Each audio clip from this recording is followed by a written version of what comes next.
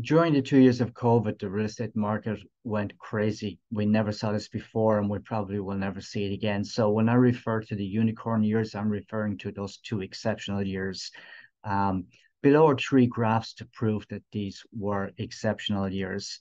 The first graph here shows that buyer activity is higher now than it was prior to the two exceptional years, those unicorn years. And the second graph here shows that home appreciation is getting back to normal the way it was prior to the unicorn years.